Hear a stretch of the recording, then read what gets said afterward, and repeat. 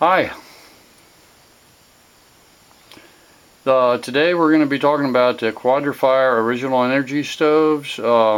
Basically, and we want to understand the parts before we go into the operating procedure, and that's the two things you need to know to figure out what's wrong with your stove. First thing is the parts and what they are. The parts, there's three of each. There's three motors, there's three wires, and there's three switches, and that's about all that's to the stove. The three motors are the convection blower.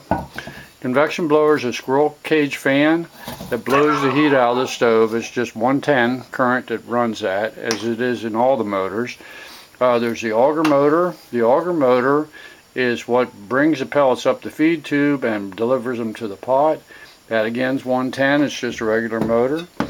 And then you have your exhaust blower. The exhaust blower, same thing, 110 current, and that is what moves the air through the stove for combustion.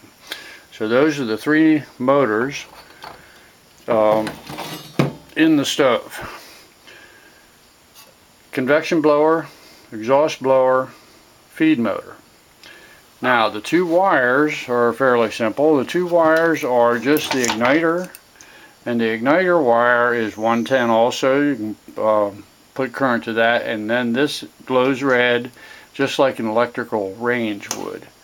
The other wire is the thermocouple wire.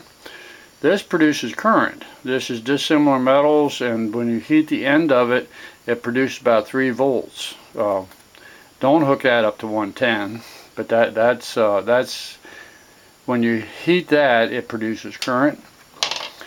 Then there's three switches.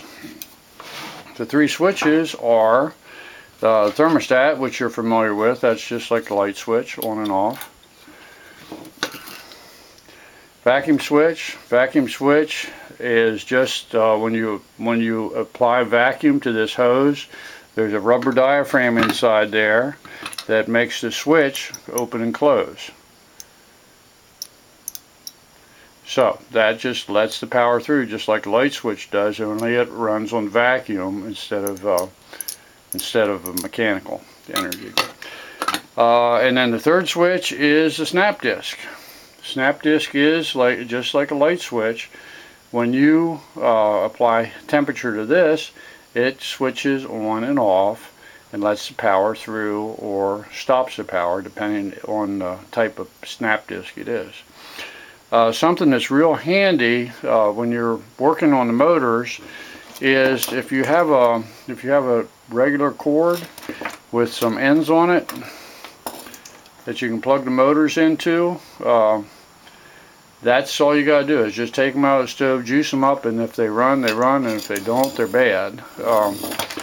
So in order to review just real quickly, convection blower, exhaust blower, feed motor, and those are the three motors. The two wires are the igniter and the thermocouple, and the three switches are the thermostat, the vacuum switch, and the snap discs. And there's three of those snap discs, and that's all the stove. That's all the switches in the stove, except for the brain of the stove. And the brain is basically, again, a series of logical switches. And that brain is inside the control box. That's its plastic box on the side of your stove. And basically that is what the switching on and off, a logical sequence of events that makes the stove operate. So fairly simple stuff. It's just knowing what the parts are, number one, and number two, the sequence in which they operate. Okay, thank you.